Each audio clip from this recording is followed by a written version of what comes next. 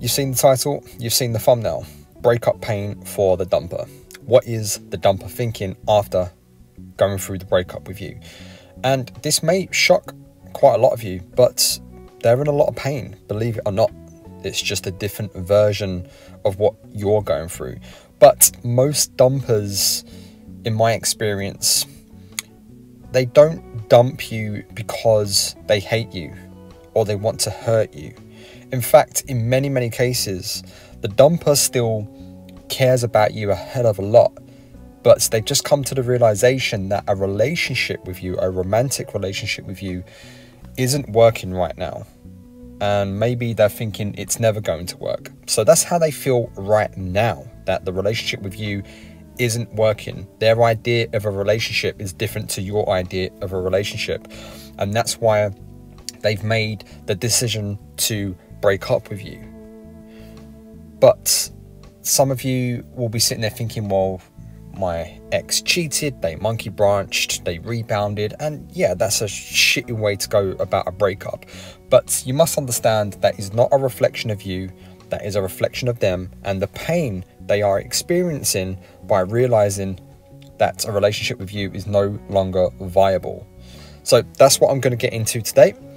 Without further ado, welcome back to the Love Fix. It's Nick, as always, doing my best to get you through your breakups as easily and as healthily as possible. If you need my help with your personal breakup situation, you can email me at thelovefix20@gmail.com or hit the coaching link in the description below and book your session with me. If that's not enough for you, come and join the wonderful Facebook community, which is growing by about 100 members a week now, so it's really taking off. Go to Facebook, type in the Love Fix Breakup Recovery, or hit the link below. Without further ado, let's get straight into it. Pretty much every time I've been in a position of where I am the dumper, I've been dating someone for quite some time, I really care about that woman, been in love with that woman, worship that woman. But it's got to a point where my needs are no longer being met, or maybe I'm not meeting her needs anymore. We're growing in different directions. We just have different ideas about what a relationship should look like.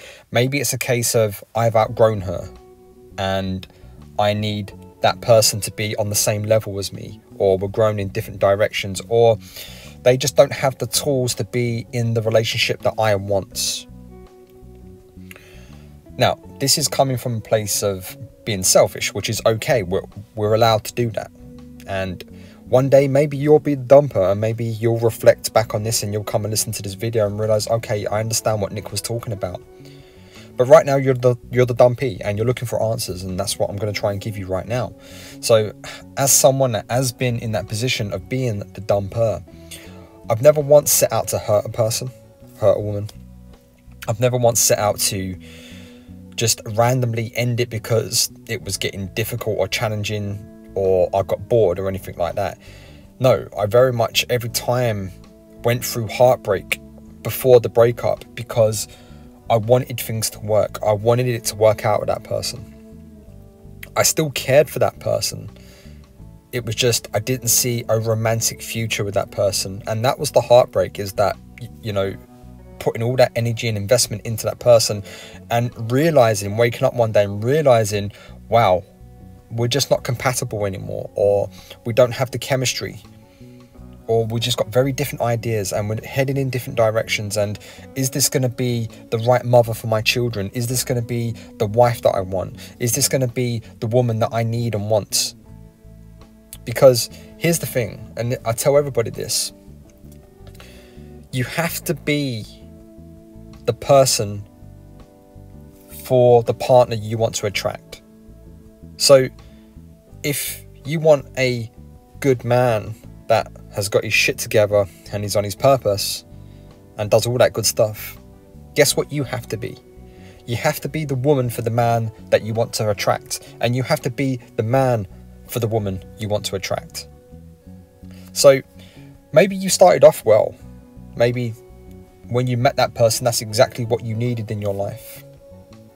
And somewhere along the line, you've just split into two different directions. And hey, holding my hands up here, that's when I've been the dumper. Maybe I could, actually not maybe, definitely I could have communicated my needs and wants better.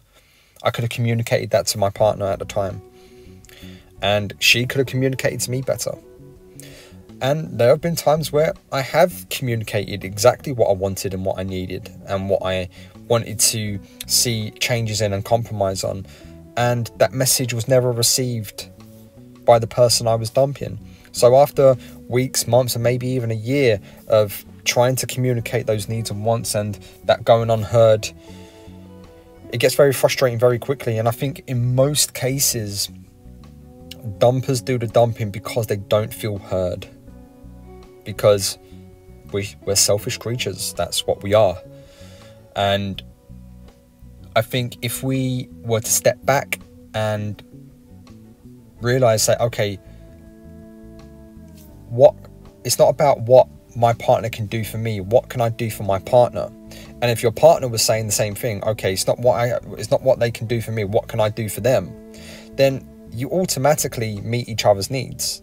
But we're very selfish and it's like, no, this is my needs and wants. And needs and wants are okay. They're fine. You know, you have to communicate them. But the first thing I think we should be asking ourselves, okay, what can I do to make this relationship better? What can I do internally? How do I turn up for myself? And how do I turn up for that person? Now, somewhere along the line, that message is not heard, it's not received, it's not understood, or it is, and we just fall back into old habits. And that's, I think, where a lot of breakups happen. It comes down to poor communication. Values are not aligned. And that typically happens. I sadly come across all the time where people have been together 5, 10, 15 years and they was never compatible from day one. Maybe they had different religious views, political views. One wanted kids and the other didn't want kids, and they would hope that 10 years down the line they'll change their mind and they split up. Or maybe you got lazy, you got complacent. Maybe you were anxious, insecure, always accusing them of cheating or not being there enough for you. Or maybe you just don't have your shit together. Maybe you don't have enough going on and you've outsourced everything to your ex who dumped you because it became stifling. They don't feel free. And that's the thing. We have to love in a way that the other person feels free. So that's just my perspective on being a dumper, where I've gone through heartbreak just as I would as a dumpee. I've gone through heartbreak because I've realized that as much as I care about that person, as much as I love or loved them, it's not going to work. It won't work long term. It's not sustainable. We're just different. There's too many differences, or they're just not the person I thought they were, or they're not turning up for themselves, so they're not turning up for the relationship. And that, my friends, is savage. It's heartbreaking. When you sit there and go through that, you wake up one day and just realize, oh my God, I love this person so much, but I can't be with this person anymore. You can love someone and not want them. You can love someone and not want a romantic relationship with them, because it's no longer enhancing your life. It's now detracting from your life. And the one thing, when it comes to relationships, the one thing I want above all else, well, there's one thing I don't want. I don't want a headache. And the one thing I want above all else is I want peace. This person should be enhancing my happiness, not detracting from it. You know, and it's not about never fighting. Fights are necessary, but it's not how you fight. Sorry, it's not why you fight, it's how you fight. It's how you resolve these difficult situations. And it is about having these difficult conversations early on, and it is about calling out each other's bullshit in a healthy way, not sweeping it under the rug until it becomes toxic and it blows up. So that a lot of the time is what the dumpers are thinking, and in no contact, they are a lot of the time going over in their head, could I have made this work? Should I give this another chance? They are a really good person, but I dumped them for X, Y, and Z because maybe they're not emotionally available. Maybe they don't know how to express their emotions. Maybe they're so distant, disconnected, and avoidant that you feel like you're just laying next to a piece of meat and they're not really there because their mind is in 10 other places all at the same time and they're not present. And I've certainly broken up with women because of that, because they don't feel present. It's like, right, okay, you're always thinking 10 steps ahead. You're always thinking about the future, and you're never here. You're never present. So I have news for you. Tomorrow never arrives, and yesterday was never here. We have now, and that is it. So I guess that's my personal perspective on what does a dumper think, and does the dumper go through the pain? Yes, and if they are rebounding, if they are monkey branching, that's how they've chosen to deal with the pain. It's not a reflection of you, it's a reflection of them. They're not trying to hurt you, they're trying to not hurt themselves. They're trying to soothe the pain of the breakup with your romance, with your romantic relationship. That's what they're trying to soothe. I hope you found that informative, and I hope you're okay. I know it's tough. Being a dumpy is fucking tough. It's one of the worst feelings in the world.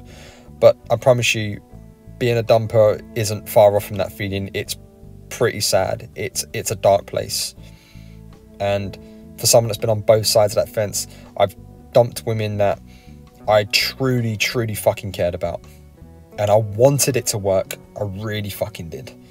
But you get to a point in thinking, right, we've got different styles, we've got a different communication style, we've got a different lifestyle, we're just not aligning, we're not on the same track, and that is truly painful for a dumper. So try and step back, and don't let your ego make this about you. Even though you're in the worst amount of pain you can imagine right now, them dumping you isn't necessarily about you. It was about the relationship you two had together, and as in that romantic relationship no longer works for them. It's not really about you, unless you've been abusive, or you've been stifling, or you've been just like this heavy weight on them, and you're making them feel miserable. Then okay, maybe it is a little bit about you, but they've chosen what they feel to be the right path, and that's always okay. So I'm hoping that's going to give you some clarity. I'm hoping this will allow you to step back and just say, right, okay, you know, think there were incompatible things here. There were things that didn't align. We were always arguing about silly stuff, and we wasn't resolving it. We do have a different lifestyle. I'm an introvert, she's an extrovert. I like going out early, she likes going out late. We have very different religious views, very different political views. I want kids, she doesn't. All those kind of things. But I promise you, whatever your situation is, you're going to be okay.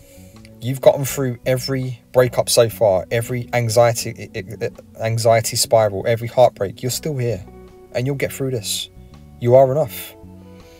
I promise you, it's going to be okay. You will be okay. And I'll see you on the other side.